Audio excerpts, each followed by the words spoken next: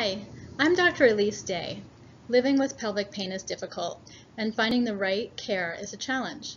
My colleagues and I are thrilled to announce the launch of the book, Facing Pelvic Pain.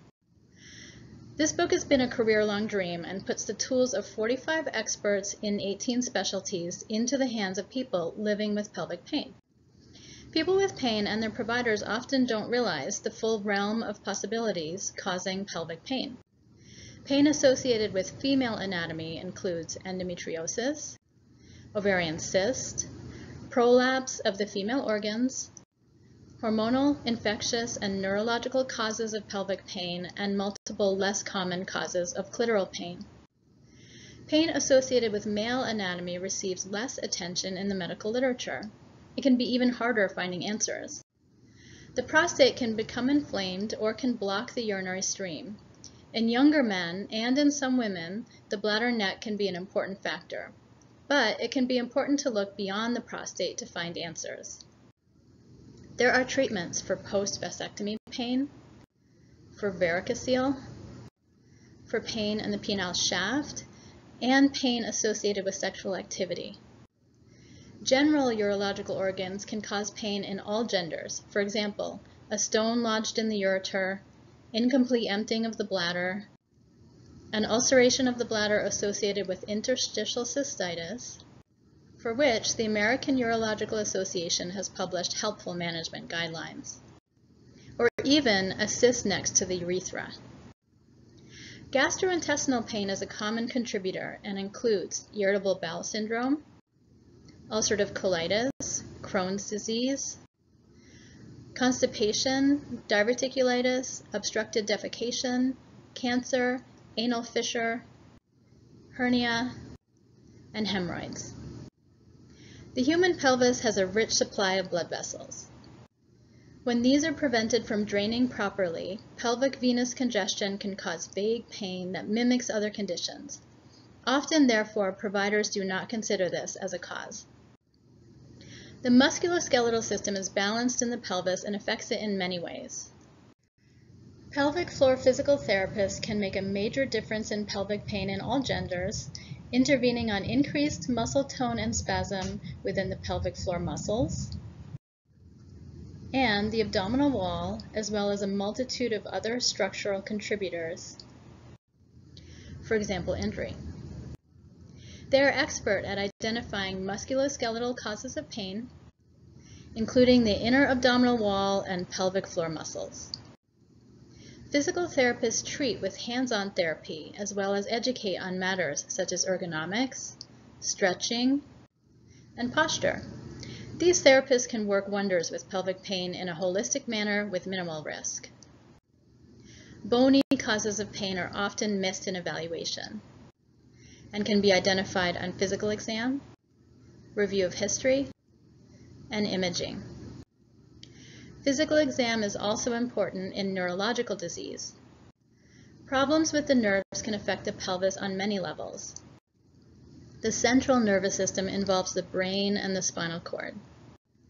When a disc herniates from the bony spine into the spinal canal, it can impact the central spinal cord as well as the peripheral nerves as they exit, leading to a radiculopathy. Peripheral nerves from higher up on the spine serve the pelvic structures.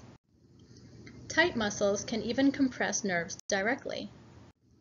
A tethered spinal cord that doesn't move up as the body grows, a spinal tumor, or a Tarlov cyst next to the nerves can lead to pelvic pain, as well as disorders of bowel, bladder, sexual function, and leg symptoms. Fortunately, mapping of the area of pain can provide information as to which nerves have been affected. This can include the genital skin, but also the nerves eliciting from the spine above, and the abdominal wall nerves, which can be entrapped in an incision at the time of surgery. The peripheral nerves can also be damaged diffusely. This is called peripheral neuropathy. A type of peripheral neuropathy, small nerve fiber neuropathy, has many causes, but is important to identify because sometimes it is reversible, for example, in the case of gluten sensitivity. These small fibers transmit pain but also serve organ function. Therefore, people may have dysfunction of blood pressure, heart rate, heartburn, and bowel, bladder, and sexual function, in addition to widespread pain. Rheumatologic diseases such as lupus, pictured here, and even systemic vasculitis can lead to systemic pain in association with pelvic pain. It is our goal that people with pelvic pain have as many resources as possible to treat and cure their conditions. This includes comprehensive tables describing medications for pelvic pain, and information about exams, diagnostic tests, and imaging. Evaluation can become complex. Tools such as the Facing Pelvic Pain Treatment Map provide a list of most of the tests and treatments out there. The MAP Research Network Body Map and the International Pelvic Pain Society History Questionnaire provide a visual way to communicate your pain. All these tools provide a simple way to keep track of and communicate your situation efficiently.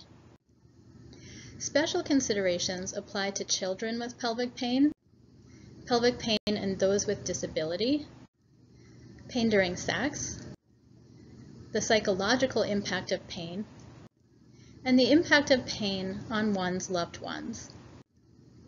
Central nervous system pain processing is impacted by psychological stressors.